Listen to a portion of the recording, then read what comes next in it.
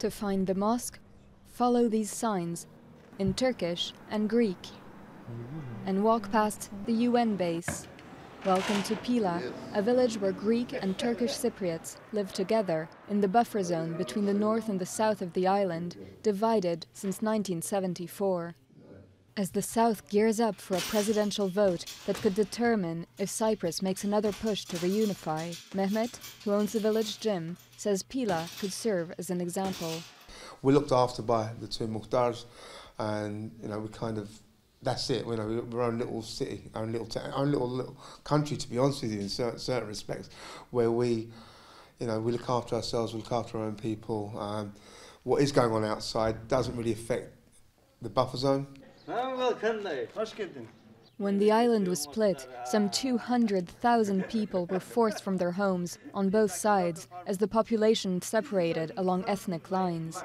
Pyla's 600 Turkish Cypriots are allowed to vote in the upcoming election in the Greek Cypriot south.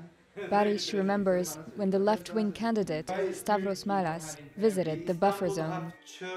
I just get out the car and shake hands with him, meet with him, and I was very happy because not even somebody came from north to my village to visit me as a Turkish Cypriot, and I saw that a Greek Cypriot candidate has come here and shake hands with me, introduced himself to me, and I get very happy for that. Although there are two community leaders in the village, it's under Greek Cypriot administration. But its mayor hopes that one day he will be replaced by a Turkish Cypriot. One day, I hope, some people, they decide to put their names down and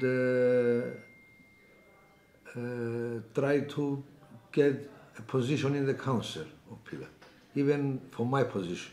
Meanwhile, Pyla keeps up its status as a model of peaceful cohabitation. Some of its residents have known each other since well before the conflict.